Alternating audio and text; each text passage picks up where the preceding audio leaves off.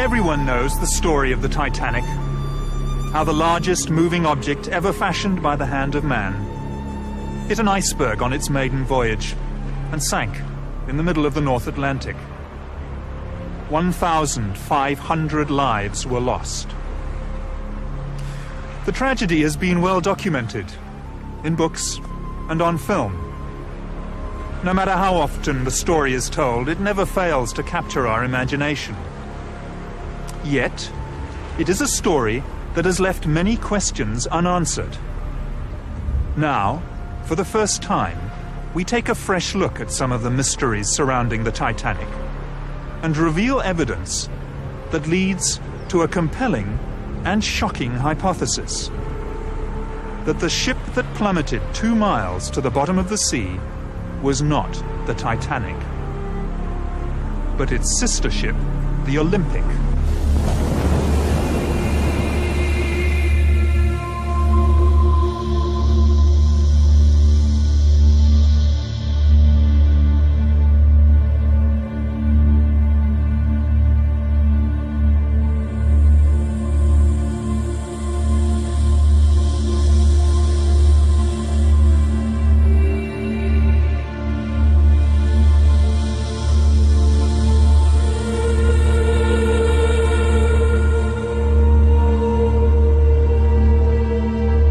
The Titanic and the Olympic were built for the White Star Line by Belfast shipbuilders Harland and Wolff, whose chairman was Lord Pirrie. Harland and Wolff built ships almost exclusively for the White Star Line, which was acquired in 1903 by American financier J. Pierpont Morgan's International Mercantile Marine. This was part of a drive to create a monopoly on the lucrative North Atlantic passenger trade. Chairman of the White Star Line was J. Bruce Ismay. It was in fact Lord Pirrie who was responsible for bringing together Morgan's money and British engineering excellence. Over dinner at Pirrie's London residence in 1907, Lord Pirrie and White Star Line's Bruce Ismay conceived the idea of building 3 luxurious superliners. First the Olympic, then the Titanic, and finally the Britannic. The first of the new ships, Olympic and Titanic, were to be virtually identical. This represented the White Star Line's survival strategy in the highly competitive North Atlantic passenger market, while also ensuring a bright future for the Harland and Wolff shipyard. As well as holding a large financial stake in Harland and Wolff, Lord Pirrie was a shareholder in the White Star Line and the International Mercantile Marine. Almost all passenger liners on the North Atlantic route in the early part of the 20th century were immigrant ships. In poor condition, many were known as coffin ships, and their owners blatantly overloaded and overinsured their vessels. In fact, it was an industry noted at the time for fraud. On the 14th of June 1911, the Olympic made her maiden voyage under the command of Captain Edward J. Smith, Commodore of the White Star Line. Then just a week later, still under the command of Edward Smith, the Olympic was involved in a stern collision with the tug O.L. Hallenbeck in New York, an accident that nearly caused the tug to sink. Barely 3 months later, on the 20th of September 1911, the Olympic, still under the command of Captain Smith, was involved in yet another collision, this time with the British warship HMS Hawke in the Brambles Channel in Southampton Water. It was a serious collision, which was to seal the fate of the Olympic. Pulled in by the suction from the Olympic's great propellers, the Hawke is irresistibly drawn towards the larger vessel, and the two ships collide. The Hawke's underwater ram and bows strike and penetrate the starboard side of the Olympic, causing a triangular hole several meters high, and an even larger hole below the waterline. Any accident involving a Royal Naval ship was investigated by the Admiralty, who, not surprisingly in this case, found that the Olympic was at fault, even though the evidence, including eyewitness accounts, suggested otherwise. As a consequence of this ruling, the White Star's insurers declined to pay out on the claim. The damage done to the Olympic was severe.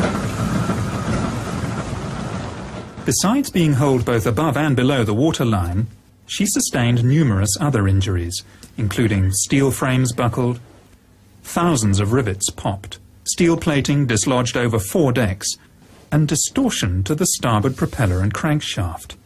To make matters worse, the keel was bent, giving the ship a pronounced list to port. Interestingly enough, when 6 months later the ship which came to be known as the Titanic made her maiden voyage out of Southampton, second-class passenger Lawrence Beasley, a science teacher, noted that the ship seemed to have a slight but permanent list to port on the first part of the voyage, a fact noted by several other surviving passengers.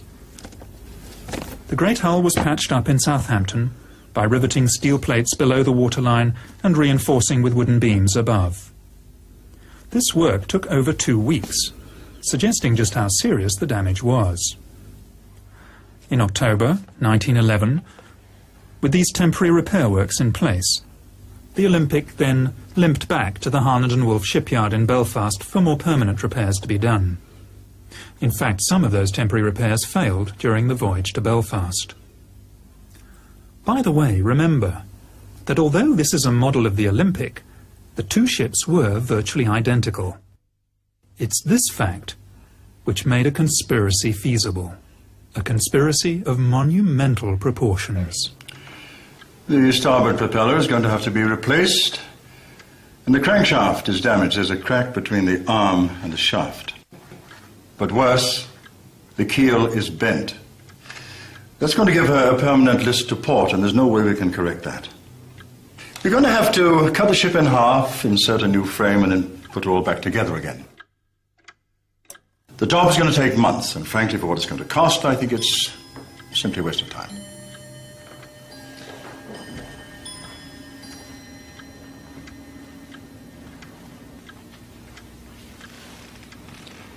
Can you not just patch her up until Titanic is ready?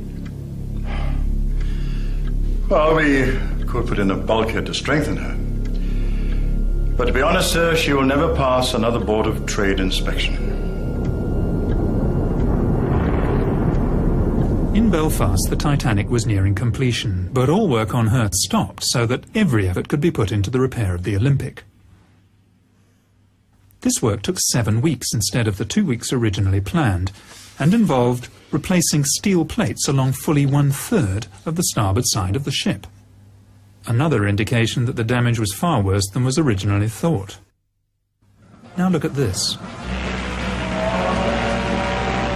This is a film of the Olympic backing out of the dock in New York. You can see where she's been patched up on her starboard side. It's a huge area. And that's just the damage above the waterline. In order to get the Olympic back to sea and earning a profit as soon as possible, the starboard propeller, stamped with the Titanic's number 401 and not yet fitted to the Titanic, was fitted to the Olympic. This is a fact of some considerable significance, as we shall find out later. The Olympic's troubles, however, were only just beginning. After leaving New York Harbor on the 24th of February 1912, she ran over a sunken wreck off the Grand Banks and threw a propeller blade again on this starboard side. The loss of the propeller blade shock-loaded the engine and drive shaft and placed enormous stresses on the already weakened liner. She limped back to Southampton on only one engine, arriving there on the 28th of February. By the 2nd of March, she was once again in the Thompson dry dock in Belfast, having her propeller blade replaced. This should have taken only a few hours, but the Olympic was there, in Belfast, until the 7th of March. In Belfast, the Titanic and the Olympic were most often berthed side by side, and were regularly moved in and out of the Thompson dry dock, especially during repairs to the Olympic. On close examination of contemporary archive photographs, it is possible to see the minor differences in design that tell the 2 ships apart. On the forward part of C deck, Olympic was built with 16 portholes. The Titanic with 14. Somewhat mysteriously, the Titanic has acquired 2 extra portholes between its launch and its maiden voyage. This clearly points to the possibility that the 2 ships were switched. At the time of Titanic's launch, the windows on B deck are clearly discernible as being evenly spaced.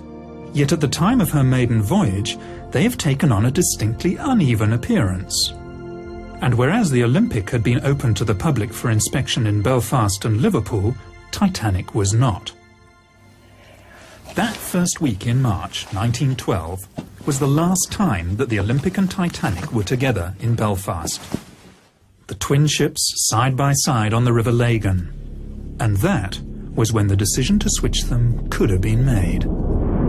You can't be serious.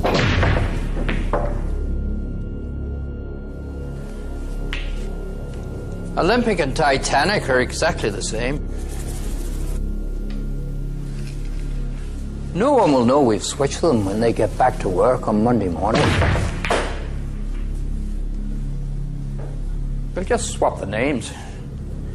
Everything else is standard White Star issue.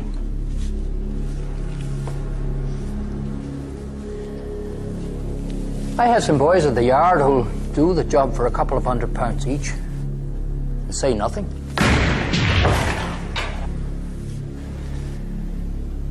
We'll never get away with it. If word of this gets out... It's either that, Ismay, or we both go down. White Star Line and this yard. There's got to be another way. There isn't. We have no choice. Right. That's it then.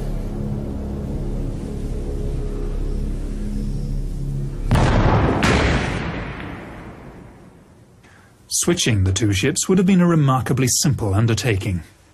There were no members of the press poking around or roving TV crews looking for a story. Even photography was in its infancy at the time. And generally, people believed what they were told to be the truth. All crockery, linen and so on was White Star standard issue, interchangeable from ship to ship. Letterheads and menus, etc., were styled to the particular ship, but could easily have been changed. Only the names on the bows and sterns of the ships, the nameplates on the lifeboats and 48 lifebelts would have to be swapped. This could easily have been achieved using a very small crew, literally over a weekend.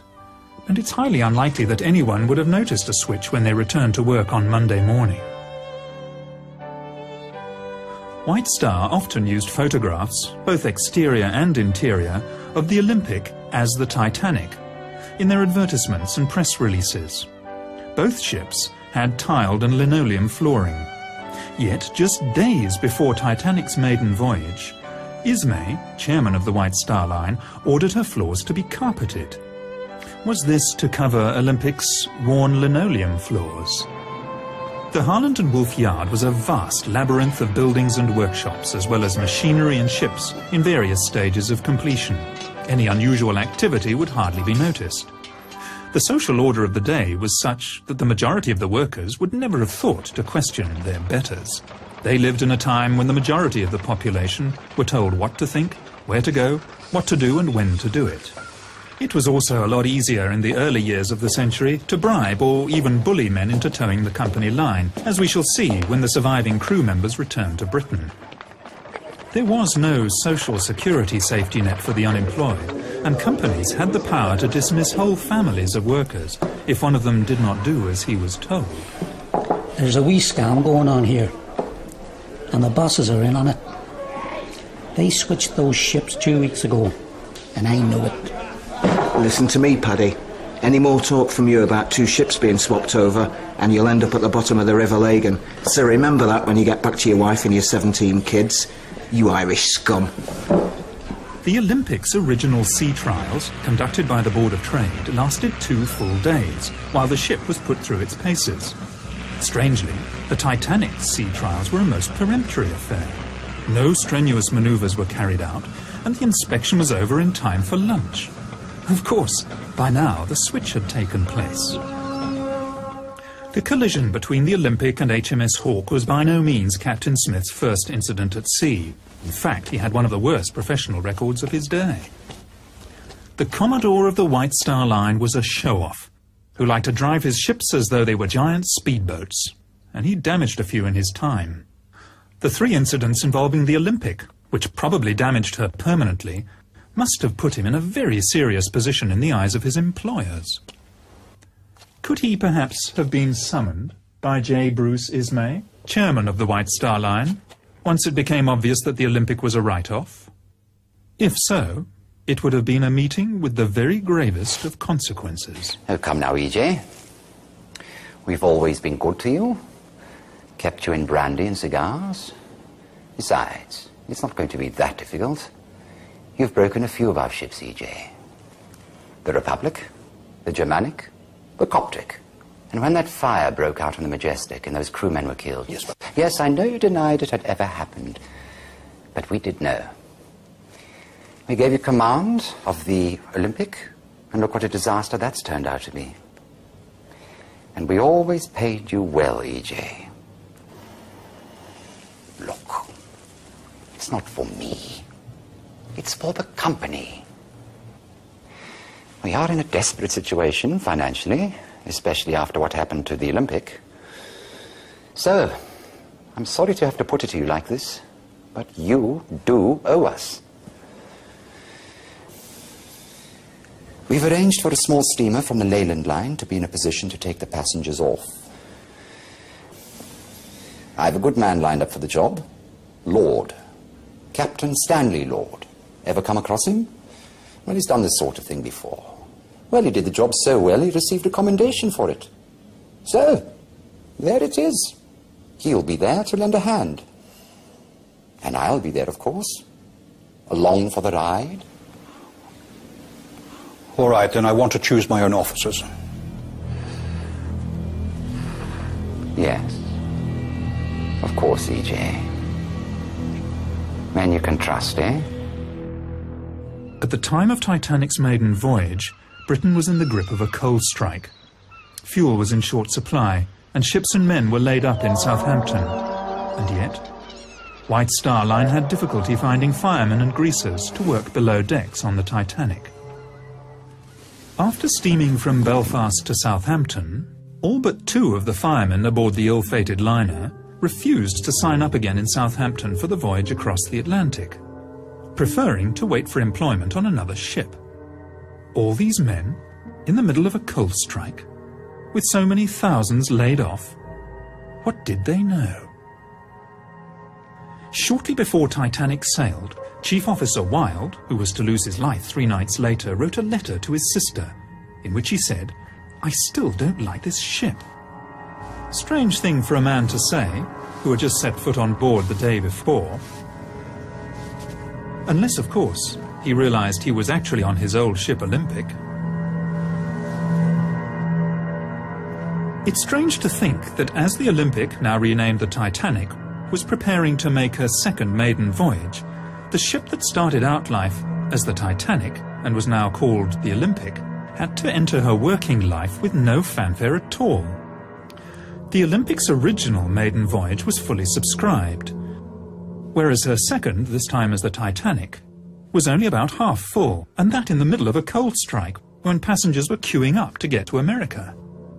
First-class passengers on other White Star ships were only offered second-class berths on Titanic, even though we know that first-class cabins were available. It's almost as though White Star Line didn't want that many people on board. By the way, when I refer to the Titanic from this time on, I want you to remember that I'm actually talking about the ship that started out its life as the Olympic, but which we believe by this stage had been switched and taken on the identity of the Titanic. The coal strike is important for another, possibly more sinister reason. Most other ships were desperate for coal, and passengers and cargo destined for the New World were stuck in Europe. Yet, the Leyland liner Californian, under the command of Captain Stanley Lord, left the port of London on the 5th of April, 1912, just 5 days before Titanic's departure from Southampton, not only fully coaled, but apart from her own crew, empty of passengers. With more than enough coal to get her to the United States, she headed off into the middle of the Atlantic at full speed, empty, apart from a cargo of woolen sweaters.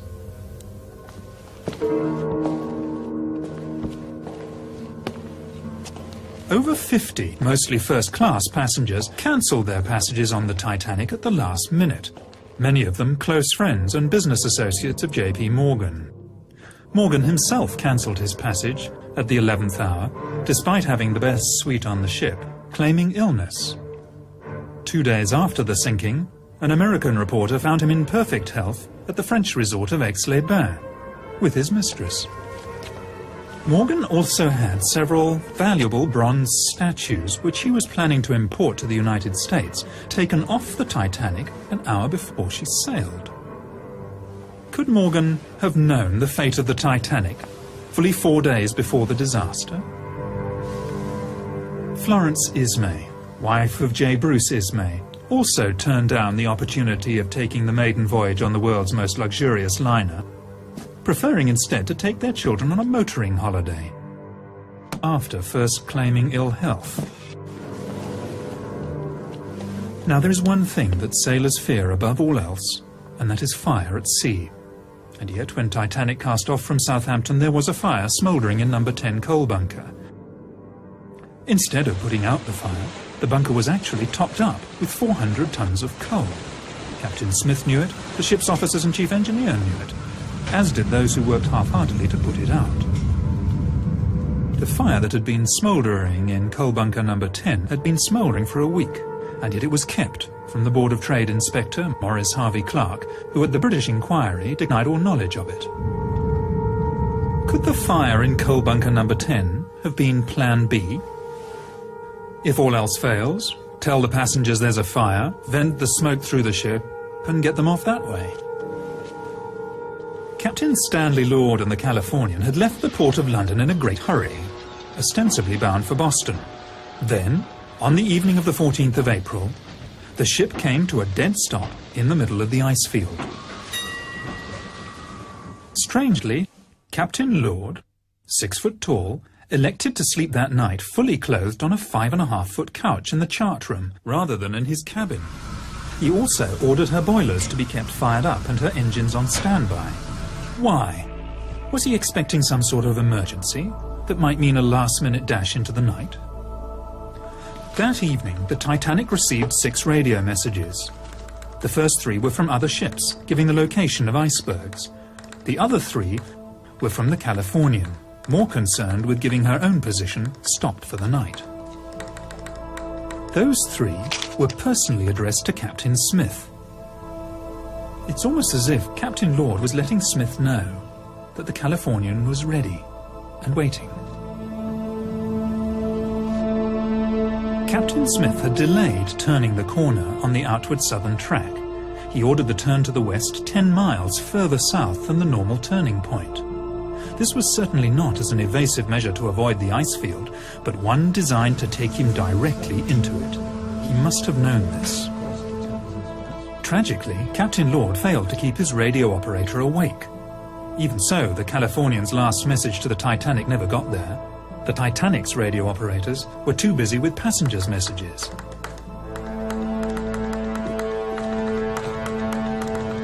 It was standard practice of the day for captains to run their ships at full speed through the ice field.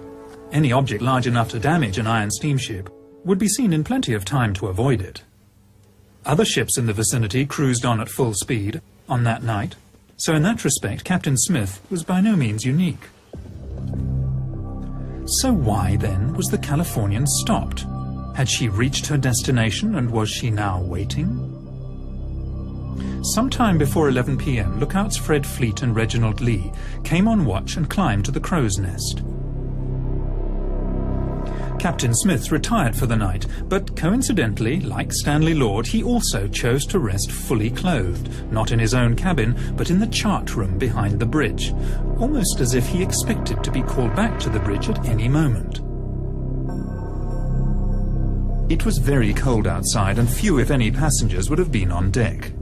First Officer Murdoch was standing on the open part of the starboard side of the bridge when he saw the iceberg about 800 yards ahead. He ordered the ship turned to port, and inexplicably, engines full astern. By reversing the engines, Murdoch was actually increasing the risk of collision, something he must have known. Maybe Murdoch, hand-picked by Captain Smith, was deciding to give the iceberg a nudge anyway. Given that the turning circle of the Titanic was 1,280 yards and the stopping distance 850 yards, Titanic should have been able to avoid the iceberg with the greatest of ease, even allowing for a slight delay while orders were given and the wheel turned the ship to port. So why didn't it? Second Officer Lightoller told the inquiry that before going off duty for the night, he would have been easily able to see an iceberg from 1.5 miles, more probably 2 miles away. He also said that the iceberg would have been just as visible from the bridge as from the crow's nest. Plenty of time to turn and avoid it then. In an emergency such as this, it was never a good idea to turn your broadside to danger. Even if Titanic had rammed the iceberg head-on, it would have stayed afloat. Although up to 250 crewmen would have been killed while they slept in their bunks in the bow. Apart from those on the bridge, and of course those in the forward boiler rooms, the glancing blow with the iceberg would have passed virtually unnoticed. The vibration felt by some of the passengers was almost certainly that caused by the reversing of the engines, and by the time anyone noticed what had happened, the iceberg had slipped away into the night. Captain Smith was on the bridge in a matter of seconds, but instead of a general call to stations, his officers acted as though there were no emergency at all. Second Officer Lightoller, awakened by the sound of steam letting off, claims to have stayed in his cabin until another officer came to get him. His evidence later, to the effect that he had stayed there because he was off duty and thought he should stay where he would expect to be found, simply does not ring true. The bridge was only a few seconds' walk from his cabin in the officers' quarters, and he should have gone straight there at the first hint of trouble. So why didn't he? A few passengers came out of their cabins to see why the engines had stopped, but for the first 40 minutes after the collision there was really no sense of danger at all. One can understand this frame of mind on the part of the passengers, even on the part of the crew. Except for those who were dousing the fires in boiler rooms 5 and 6. After all, they thought they were on an unsinkable ship. But for the captain and the officers, who were in full possession of the facts, there is really no excuse. They dithered because they expected to be rescued. It was 35 minutes before the first distress signal was sent. 35 minutes before the first radio emergency, CQD, was sent. 45 minutes before starting the pumps. 45 minutes before starting to prepare the lifeboats. And a full hour and 25 minutes before the first one was launched. Only 6 crew members were on watch at the time Titanic struck the iceberg.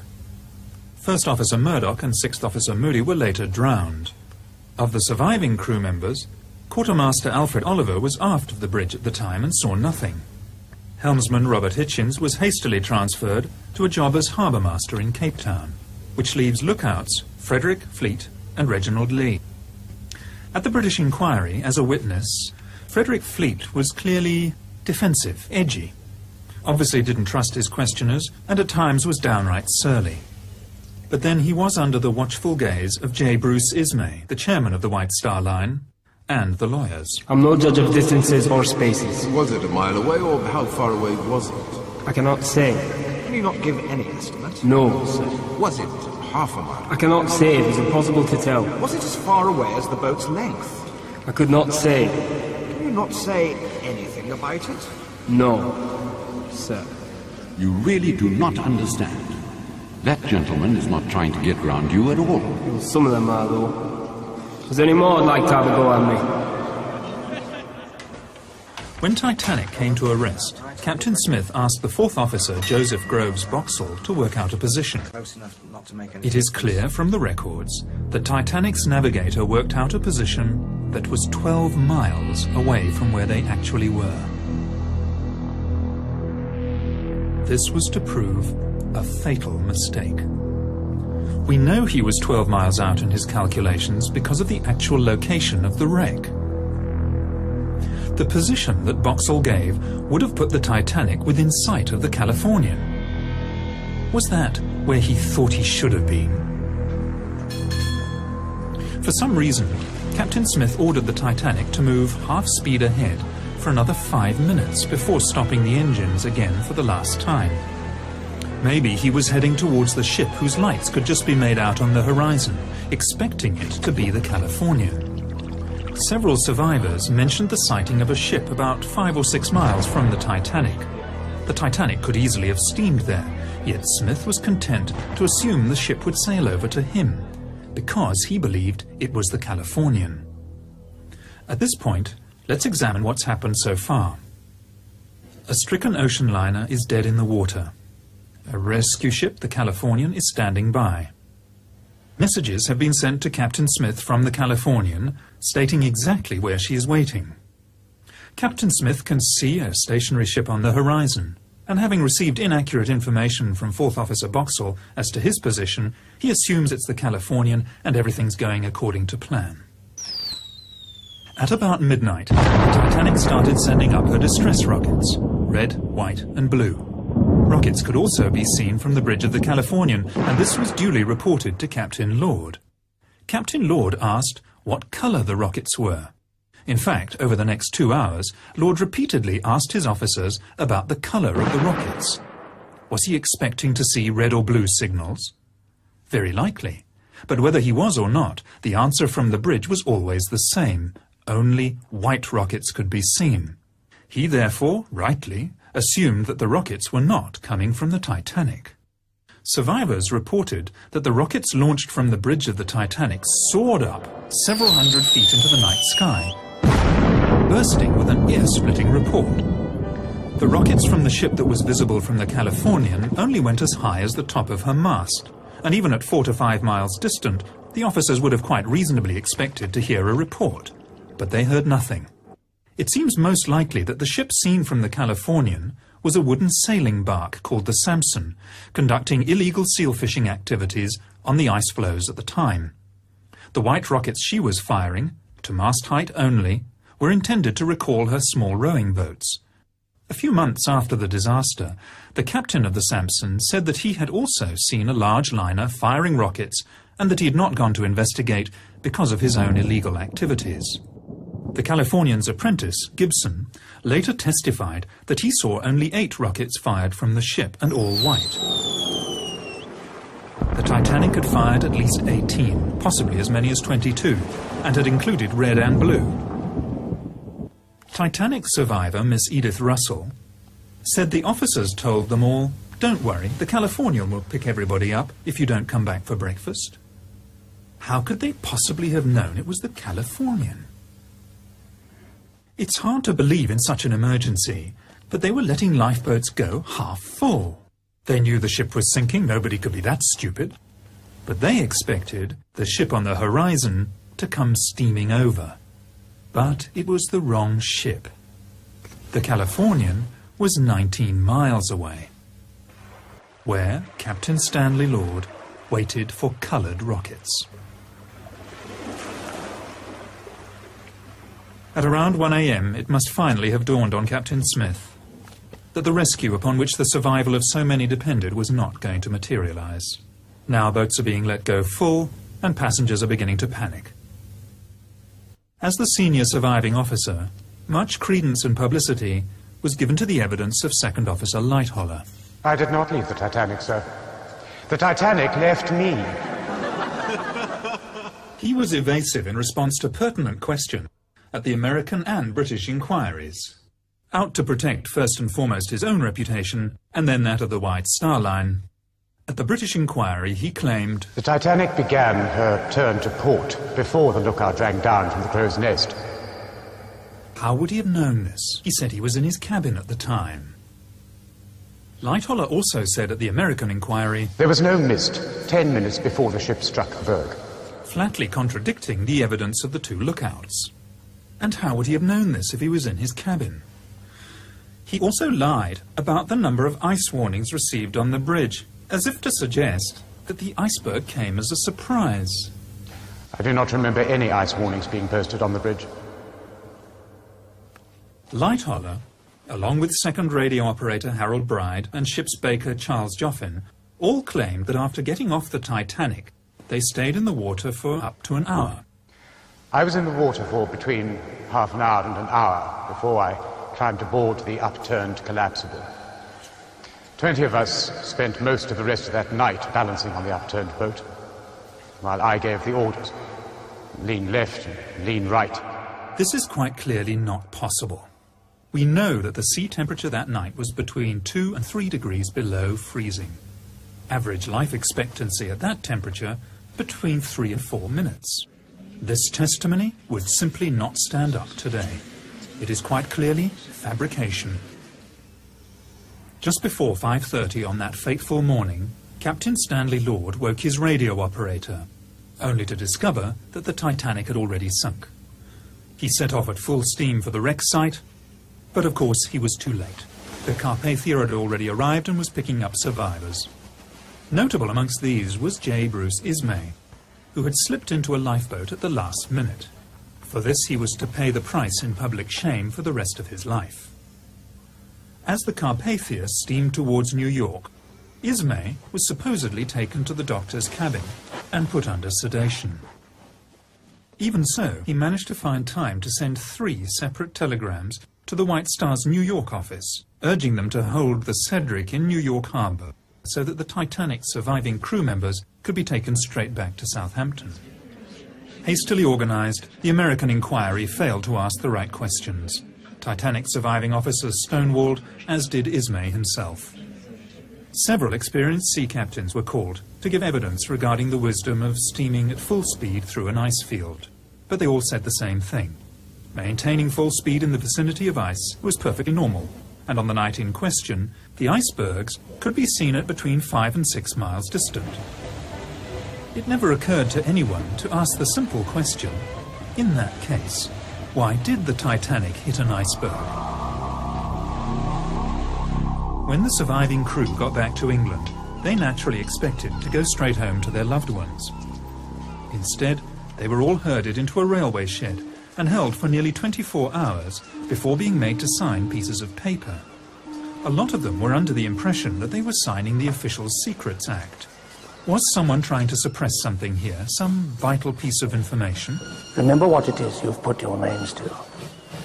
If there's any talk of the ship being swapped in Belfast, or any stories of insurance fraud going on, then there will be 20 years of His Majesty's pleasure awaiting you and no job to come out to when it's over.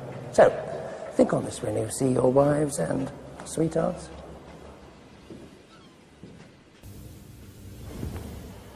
Ismay, Lightoller and the other surviving officers all came back to England on the steamship Adriatic. There can be little doubt as to the main subject of conversation on their voyage. They were all to be star witnesses in the forthcoming British inquiry.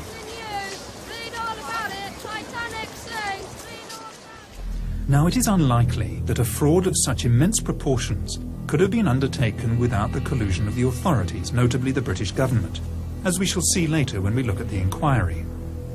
In fact, it makes perfect sense for the government of the day, under Prime Minister Lord Asquith, to have colluded in a cover-up.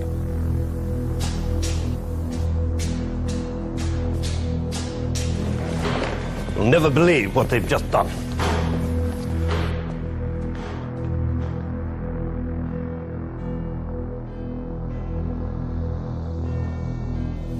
How many?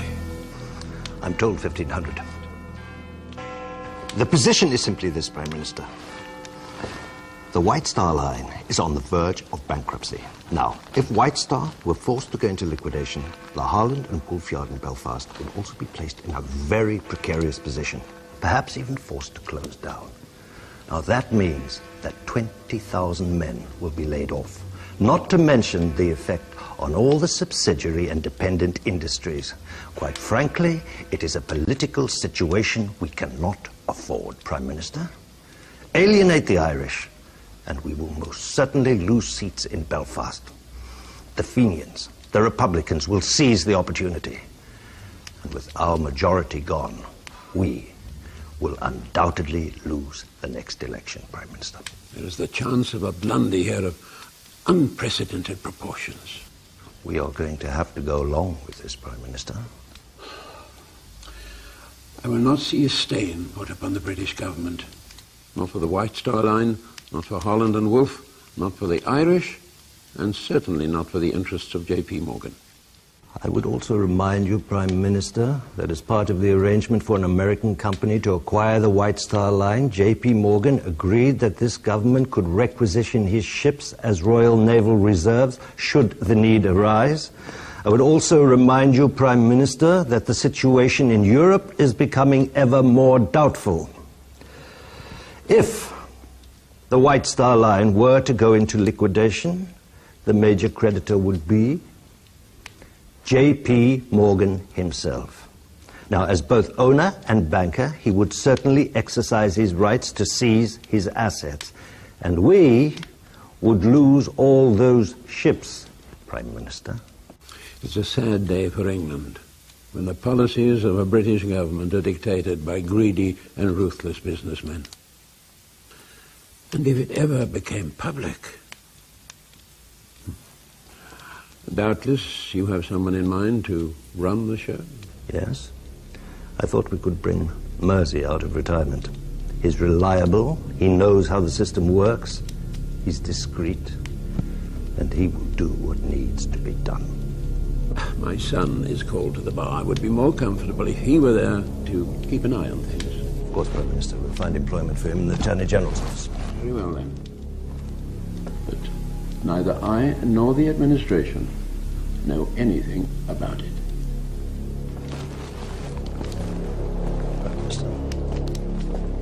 So, the Board of Trade inquiry was to be conducted by Lord Mersey, President of the Board of Trade and no stranger to the art of cover-up. Since the enormous loss of life was in part due to outdated Board of Trade regulations regarding the number of lifeboats to be carried by ships and the safety of ships at sea generally, it was hardly likely that the inquiry was going to be too concerned with uncovering the truth, the Board of Trade being both plaintiff and defendant in the case. The hearings were held at the Scottish Drill Hall in London, where the acoustics were so bad that spectators in the public galleries found it difficult to hear everything that was said. Lord Mersey had complained about the unfortunate choice of venue, but then again it had been booked by his son.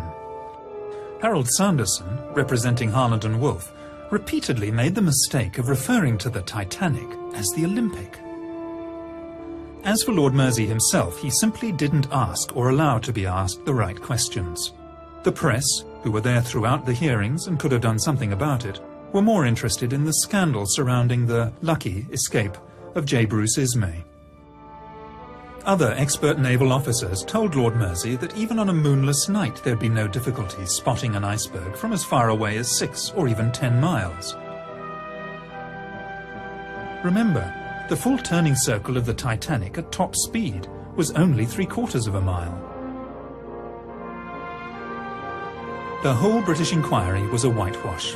Captain Smith would not be blamed because he was no longer alive and could not defend himself. The lookouts were not to blame.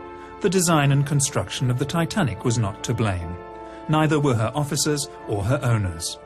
In fact, no one was to blame, except Captain Lord. Captain Lord stood alone. If Lord Mersey heard anything at the inquiry that he didn't like, he simply ignored it. She looked like a small tramp steamer about 5 miles away. They were firing rockets just after midnight. Altogether, she fired 8 rockets, and all white, and rose no further than the masthead. I think we are all of the opinion that the distress signals which were seen from the deck of the Californian were, in fact, the distress signals from the Titanic. I went down below to Captain Lord, who was sleeping in the chart room. He asked me again if I was sure there was no color in the rockets. So I said, no, they were all white. I think the onus of proof in this matter is upon the Californian. That it will be for the Californian to satisfy us that they were not the signals of the Titanic. Whenever a Titanic survivor referred to the mystery ship that they'd seen on the horizon, as often as not, Lord Mersey would interject with, "You mean the Californian?" There was barely an attempt at cross-examination, and, as happened so often, Captain Lord declined to defend himself. Perhaps out of fear that he might reveal his part in the conspiracy. Furthermore, When the inquiry heard from passengers who'd been aboard the Mount Temple that they'd actually seen the Titanic on the horizon and were even close enough to hear the last 2 reports of her rockets, Lord Mersey repeatedly interrupted them. You do not give me the answers that please me. Of course, if Lord Mersey was a party to the cover-up, he would have known about Captain Lord's secret mission and of how the rescue plan failed, largely because of circumstances outside Captain Lord's control. And yet, Lord Mersey repeatedly interrupted the testimony of Californian's officers and instead accepted evidence against Captain Lord that would have been laughed out of court under normal circumstances. Was Captain Lord being made a scapegoat because he had failed to do what he'd been engaged to do on the night of the disaster? Of course, by highlighting Lord and the Californian, Lord Mersey was drawing attention away from rather more sensitive issues.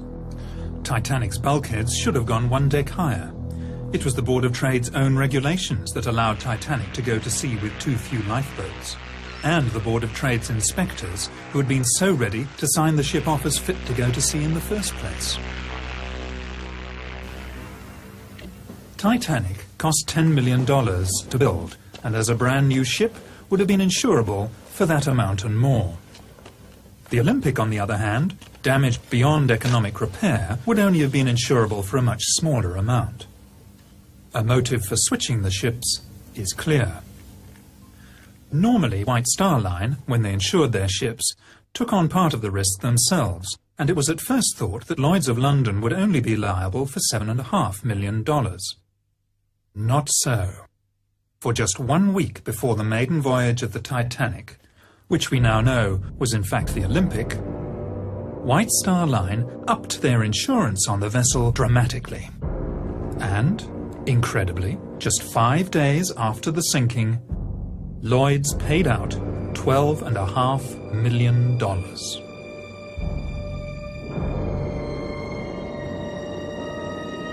Although 3/4 of a century at the bottom of the Atlantic Ocean did not exactly preserve Titanic in museum-like condition, there is enough left of the wreck to give us more than just an idea of what really happened.